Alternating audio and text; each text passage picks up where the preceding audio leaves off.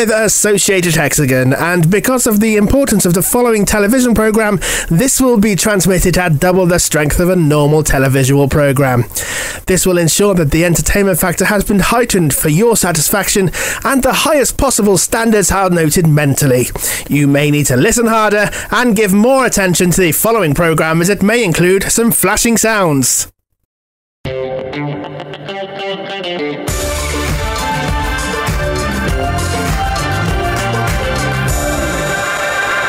Hello, I'm Johnny and welcome to the Television Affair. Now, in the last few episodes, we've looked at satellite channels that you could get in the UK when satellite TV just first came around, and the kind of thing that you might have had while satellite TV was becoming popular.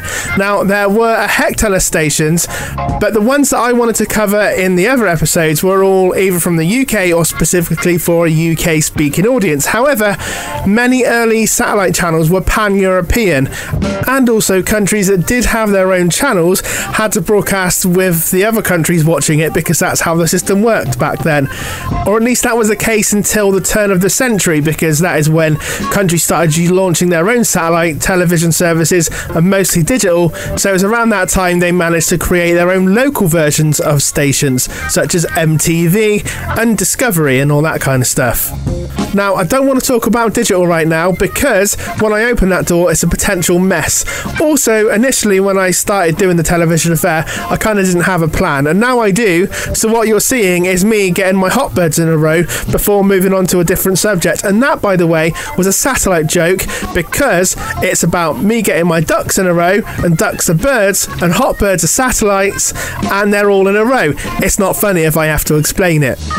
Anyway, for the last bit in looking at satellite channels, I'm going through of what I might have missed out on the last episode, whether that's deliberately or by accident, and I'll be looking into what channels you could have got in the UK if you had a bit of a switch around with your satellite box. And we are talking mostly Europe here, whether that's something that you could pick up without fiddling too much, or if at a stretch you went on holiday one day and you noticed that you saw some special BBC channel that you didn't know existed.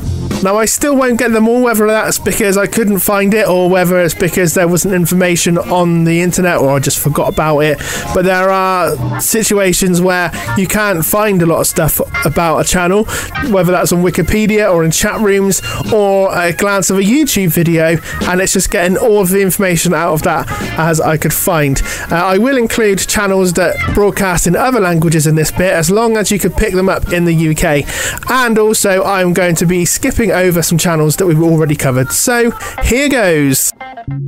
There were a few main satellites aimed across Europe that British broadcasters used to use. BSB used Marco Polo satellite until it got taken over by Sky, and then they sold the satellite and it got renamed as Thor. Other than that, satellites that we got our channels from in the UK were floating around 19 degrees or 13 degrees east, and you could get these without moving your satellite dish.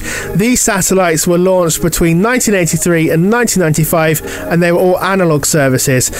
From around 1996 onwards, they were releasing digital channel satellites into the sky. Anyway, the satellites we're looking at today are Astra 19.2, Astra 1A, Astra 1B, Astra 1C, and Astra 1D, and Eutelsat F1, F2, and F4, and F5, but not F3, because that blew up at launch. Eutelsat was also known as the ECS 1, 2, 4, and 5. Like I said, some of the information in this video is a bit patchy, and I've tried to find the footage of whatever I can and also fill in the gaps.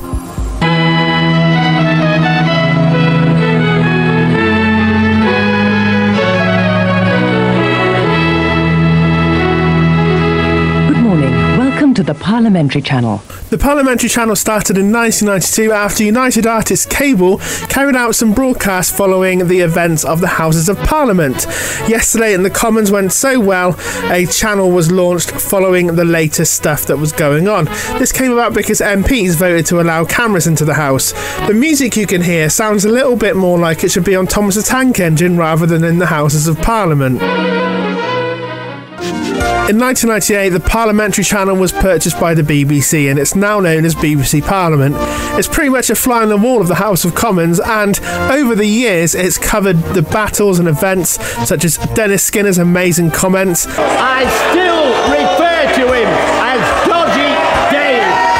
and the great times like when David Cameron did 8 Jaeger bombs in a row, and that time early on when Margaret Thatcher was dared to snort worms, and she did. Like I said, the information is patchy and nobody else has uploaded those videos, so unfortunately I can't find them.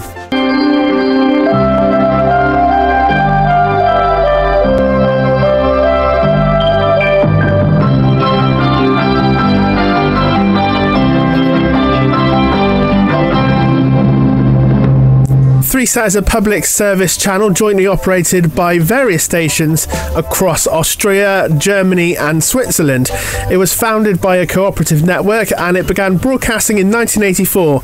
A fun fact about this station is that in 1990, during the German reunification, Deutsche Fernsehfunk, which means German television broadcasting but sounds a bit more funkier, approached Threesat to join its consortium, and it did, but it left in 1992 because it ceased to exist in accordance with the German Unification Treaty.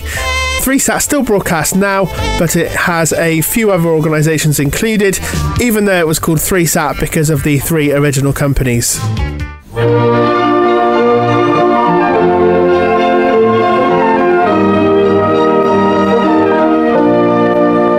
I have no idea how they pitched the dancing eye and eyeball, but there you go.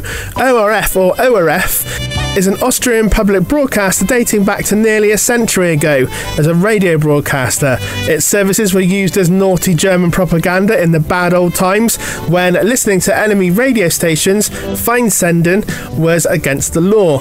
After the war, ORF1 came to air in the 1950s and then to satellite in the 1980s, and it launched ORF2 in the early 1960s. It's still running now.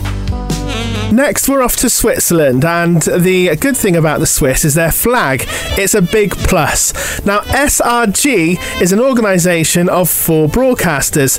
This is because in Switzerland they have 4 official languages, which makes things very interesting when it comes to broadcasting. So, firstly, we've got SRF, which is in German.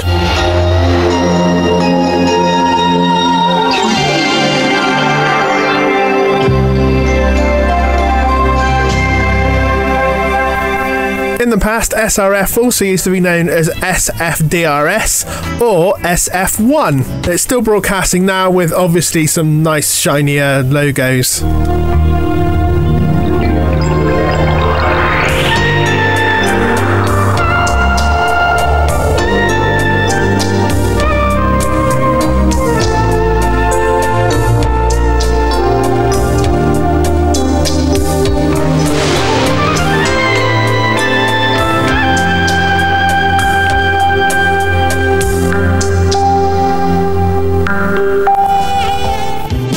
TSR was a French language station and it changed its name when Swiss Romand's television and radio services merged in 2010, and now it's called RTS.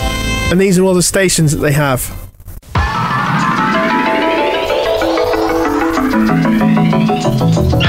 No expense spared there on the orchestra hit. So RTSI was the Italian language service and it was named TSI1 and later joined by TSI2, and then they both renamed to RSI La 1 and RSI La 2. The last one is RTR, which is the Romansh language version, and it doesn't have its own channel, however it does have dedicated programs on the other stations.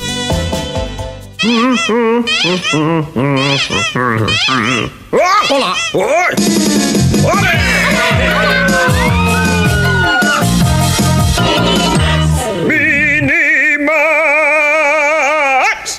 Here's a kid station I mentioned before, but I didn't go into too much about it. It's called Minimax, and we didn't have it in the UK, but looking at the ident and listening to the music, this has gone down very well in this country. I was looking at some of the promos, and for some of the shows, I haven't seen them in years.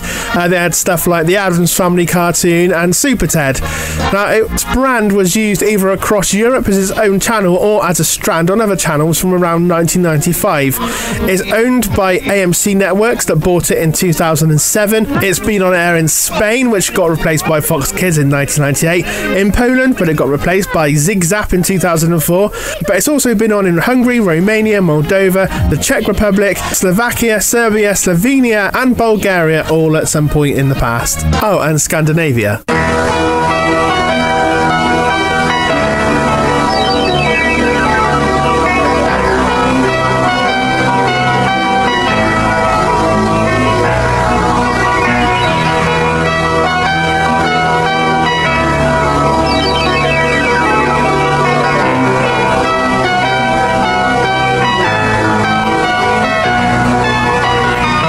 TV5 or TV Cinq launched in January 1984.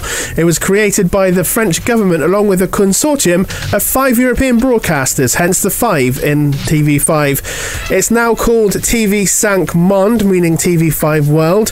It was one of the channels that the Cable Authority had actually given clearance to cable companies in the UK to broadcast, along with a couple of others that we'll be looking at today. And what I found during this research is the French really love their numbers, especially the 5th number 5, because they seem to be really keen on being the 5th broadcaster. Now we've got TV5 here. The next one is not to be confused with TV5 or the channel that succeeded the one I'm about to tell you about. This is Cinq.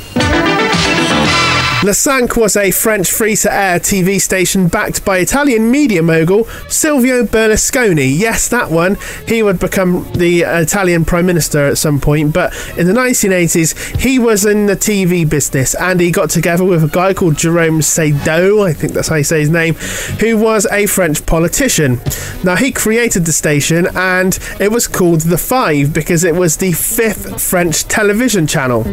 Critics accused them of wanting to create Coca-Cola TV. Silvio Berlusconi's response: "The new television we are in the process of starting. Think it not as Coca-Cola television. It is spaghetti television. It would be Beaujolais champagne television on the Saturday." Sorry, what are you expecting? Some sort of translator to do it? The channel launched in 1986, and a lot of the shows that they aired had already been on television in France, and they all come from the 60s and 70s and a bit of the 80s, and also the US, such as Different Strokes, Happy Days, Mission Impossible, Dukes of Hazzard, Star Trek, that sort of stuff. It was all French dubbed and all cheap because it came from America, aka Coca-Cola television.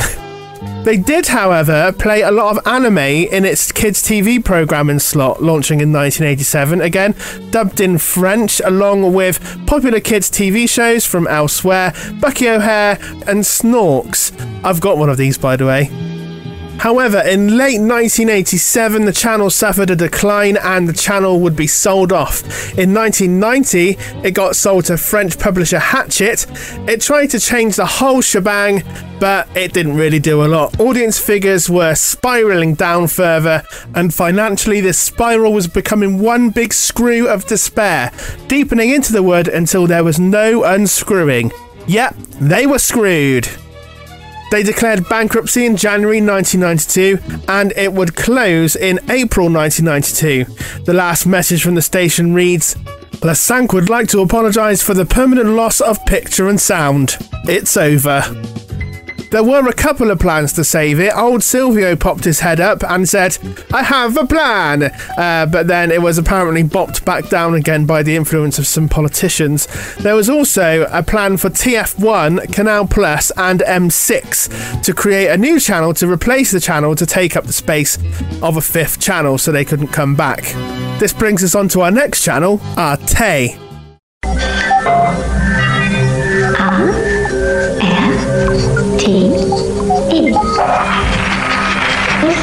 Guten Abend, guten Abend.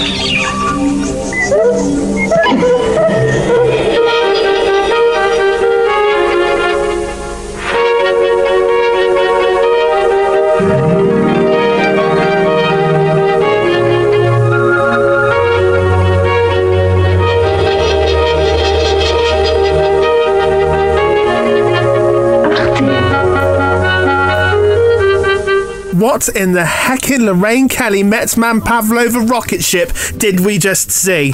Take Modern Cool, they want their exhibition back. Anyway, Arte launched in 1992, and it was originally established to symbolise Franco-German friendship. There were frequencies left over from Cinq at the time, so just over a month after it closed, it was home to Arte.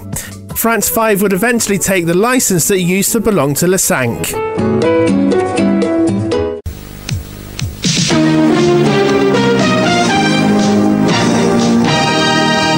The modern version of this logo looks really tasty, like a multi-flavour Campino.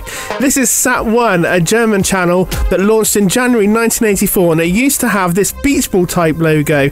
By the way, in many parts of Europe, they announced the advert breaks, and I'm not sure if this is by choice or due to regulation, but they all seem to follow the same format around breaks. I know they do something similar on Dutch radio. They have to play like a tone and make it clear that it's advertising and not part of the show. Anyway, in French they use the word publicity, and in German they use the word Werbung, and that all means advertising. Strangely, on certain days, this was part of 4-year-old me's routine. I remember seeing a really showy version of the Wheel of Fortune, which they seem to be really proud of. I mean, have a look. It's called Glücksrad, and it said Werbung at the intro there, so I assume that this is a game show with advertising. Unlike the usual Wheel of Fortune, I think this went out live. Look at that kid wedged in on the end there. It's like, where are we going to put this kid? Let's slap him on end, it's fine. Wrong fuck little one. The set looks like the floor manager's gone, where are we going to put all these prizes? I haven't got any space. And the executive producer's gone, aye, spread them all over the place, make it look flashy. I couldn't and still can't talk German, but we used to watch Batman on here and also then watch The Simpsons afterwards on the Sky Channel. That would mean flicking the tally over. But anyway, it was all connected by dinner, macaroni cheese, and that has nothing to do with the channel other than a 4-year-old me eating macaroni with the phrase, okay, bye, and popping it in my mouth. I would do this macaron by macaron, by the way. Anyway, its broadcasting area is Germany, Austria, Switzerland, Liechtenstein, Poland, Romania, and Lithuania. And it's a bit like ITV in the shows that it plays.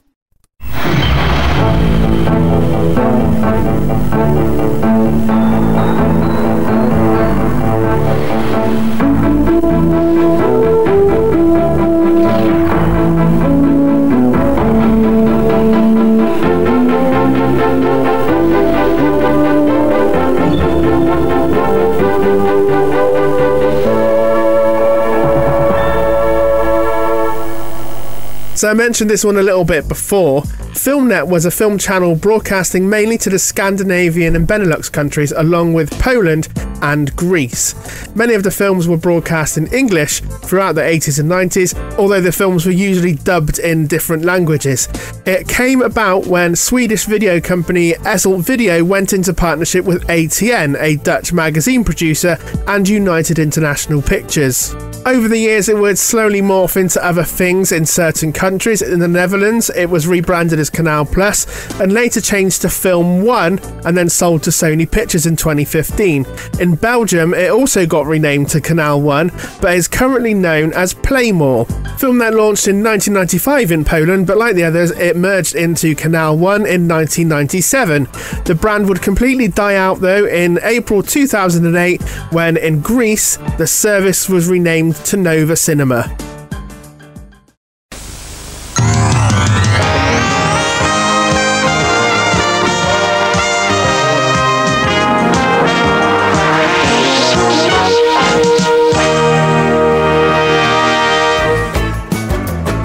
RTL Plus was a channel on satellite TV in the 80s and 90s, but it was also known as RTL or RTL Television. The name RTL Plus is now used for their on-demand service. RTL stands for Radio Television Luxembourg, and it started life as a radio station. Radio Luxembourg, nearly over 100 years ago, was airing theatre shows during the Second World War, but it then was taken over by the bad Germans that I can't name, but their boss was a man with a funny tash. Mentioned him before. Anyway, they used it as a propaganda station and it got liberated and then handed back to Luxembourg after the war. Basically, the naughty Germans decided that they were going to use it because Radio Luxembourg's transmitters were really strong, so it had a good footprint across Europe. Radio's my specialism, I could go on about this all day, so to cut a long story short, in the 60s, 70s and 80s, Radio Luxembourg got quite popular and had a bit of a following. They used it as a platform to create a TV station. They launched a number of channels over the 80s, 90s and 2000s, and they're responsible for stations across Germany, France and the Benelux region. It's still on air today and it's split up all into different divisions. RTL Deutschland operated free-to-air channels and some pay TV channels such as RTL2, RTL Crime, Crime. Together we'll crack it. RTL Passion, and RTL Living. Group M6 was their French-based.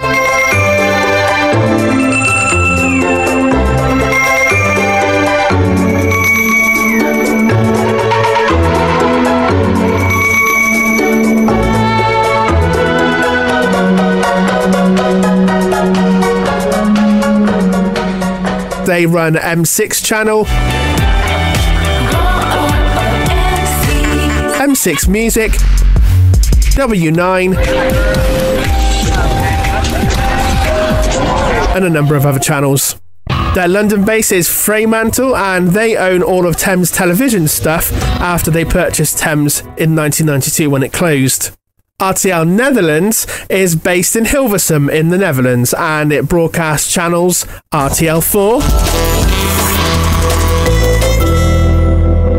RTL5, RTL7, Meer voor mannen. RTL8, RTLZ, RTL Crime, RTL Lounge, and Telekids.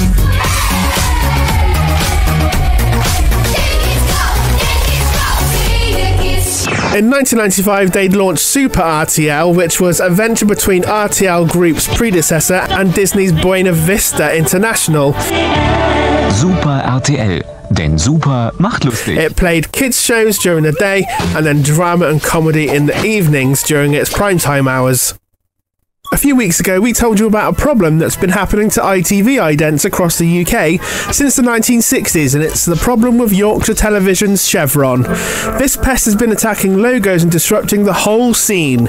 Recently, Channel 4 launched some new logos. However, during the recording of the idents, the Yorkshire Television ident interrupted it and attacked the logo.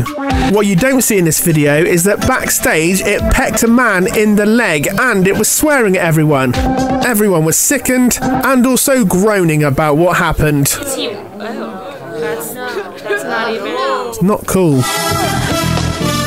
In the second invasion logo for today, the chevron replaced the Grampian TV logo.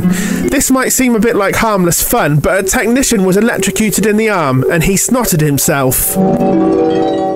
This next sequence was found under some chairs at Yorkshire Television Studios where they record Countdown in the mid-80s. It's not really clear as to what's happening, but what is clear is that the logo sees itself as superior and wants others to obey it. Raise the chevron. No escape. And finally, for today, you can see that we're waiting on a programme to start on BBC One. That's until it's interrupted by the chevron going round the globe, kicking out the BBC logo and placing itself in the middle of the world. The BBC text that was shoved off the screen mildly scraped a baby. More on the pesky chevron in a few weeks.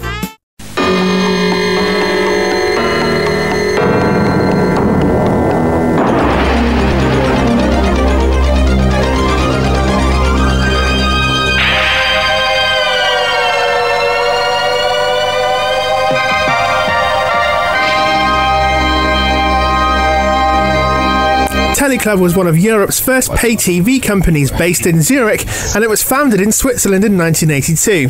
It was available on cable networks and suffered a lot of pirating in Switzerland to the point that pirates tampered with receiver boxes and cards to receive the channel. Over the years, it launched further channels and it was taken over by Swisscom, and they rebranded its stations under the Blue brand.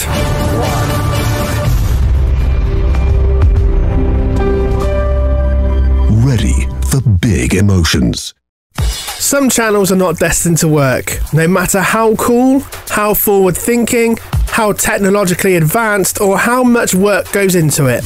It may have been a good idea on paper, and it may have even worked as an experiment, but it gets to the point in a project sometimes where you all realise it's just not going to work.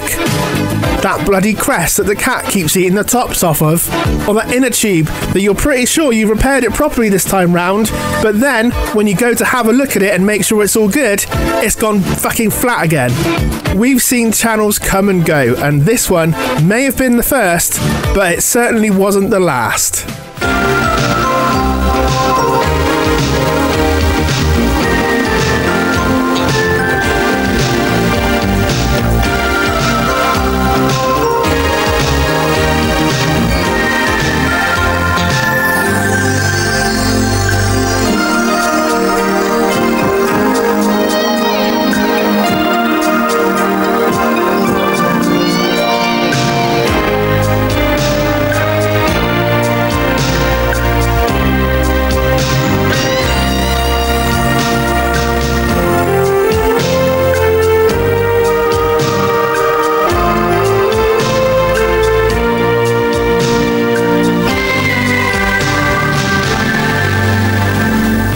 Europa started in 1985 and it was based in Hilversum in the Netherlands, and it broadcast on Eutelsat's ES1 satellite, or the F1 satellite.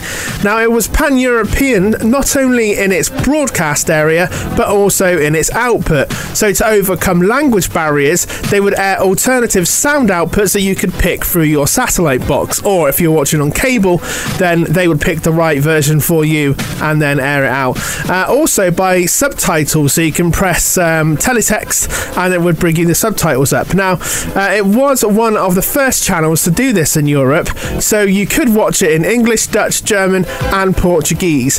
But the thing is, the channel closed because the budget they had that was supposed to last them for 3 years lasted just about a year. I wouldn't be surprised if those needlessly long computer animations were to blame. It was a joint venture between ARD Germany, RTE in Ireland, RAI in Italy, NOS in the Netherlands and RTP in Portugal.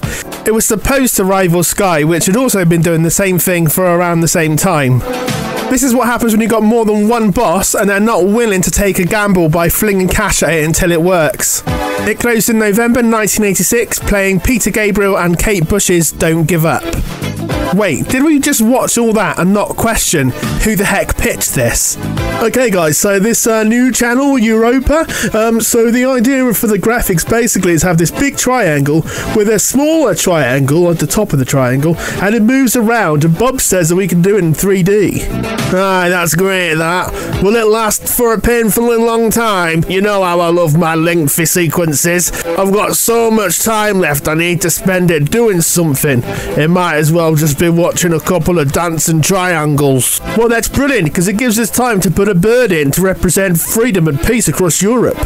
Will you make the little triangle do weird stuff so it gets in way of logo? Sure will, but there are a few snags though. First off, it's 1985, so computers suck arse, and when I say that, I don't mean like today's computers when they actually do suck your arse. Which PC world does that then? The second little problem we have is that it costs 4,000 guilders a second to make the computer graphics, so we need to make sure we've got the budget for that. Aye, well don't worry about that, we can just dip into next year's funds, and if we get a little short, we'll just get everyone to pitch in. What do you think, Carol? I think we should get the triangles and the doves to represent freedom in an interpretive dance. Yeah, you always say that, you cow.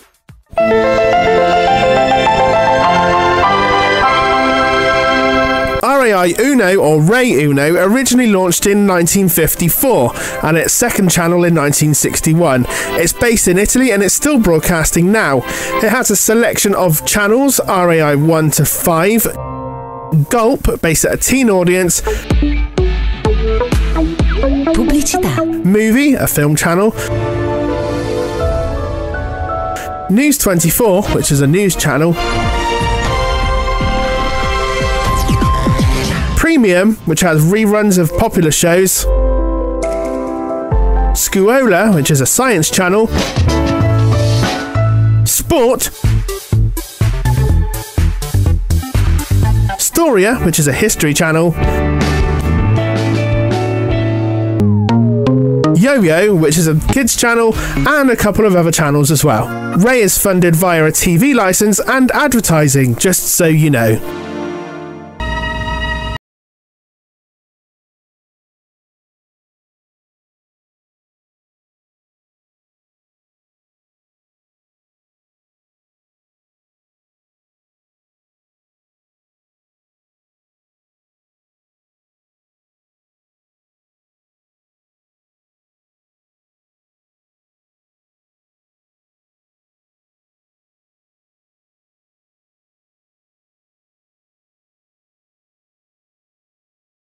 Eutelsat ECS1 satellite via France. It was mainly American stuff. Not really much that I can find about it other than a little bit in the 1986 Cable Authority annual report and this video. But WorldNet TV and Film Service was an American state-funded cable and satellite channel.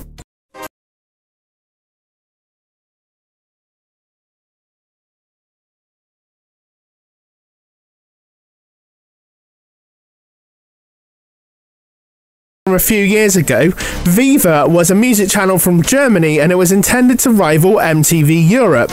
It launched in December 1993 and it would broadcast in German, but it would eventually be acquired by MTV Networks. And for us in the UK, we would get our own version on satellite, cable and Freeview in 2009. On satellite in Europe, it would be joined by Viva Zwei,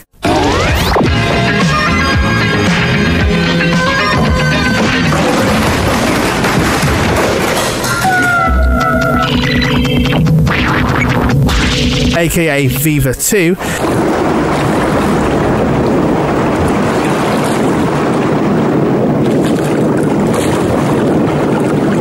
but Viacom decided to close all the Vivas in 2018. In the UK, just like MTV, it deviated from being a straightforward music channel and started playing TV shows like a strand called Noggin, which was a TV block from Nick Jr. It would also play shows like 16 and Pregnant, Fresh Prince of Bel-Air, although that's probably easier to say what didn't play that, Teen Mum and Jackass.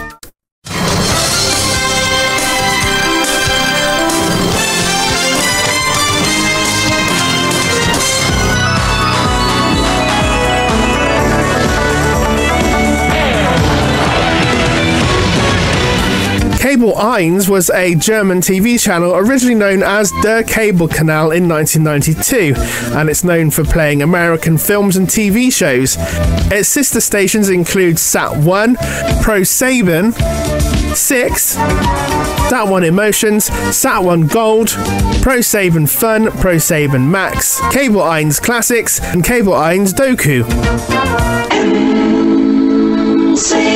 MCM is a French music channel which was owned by Group M6, following the same kind of thing that MTV was doing. It started in 1989 and would later become a subscription service, so it wouldn't stick around on our screens for too long. I like the idents for this one, especially the dolphin one. The station isn't part of M6 anymore, but it's part of its own group after separating in 2019. Right, that's it for part 1. We've got more still to come, but in the meantime, don't forget to like, share, subscribe. My name's Johnny Robinson, and I'll still be Johnny Robinson after this video is finished. Thank you, bye!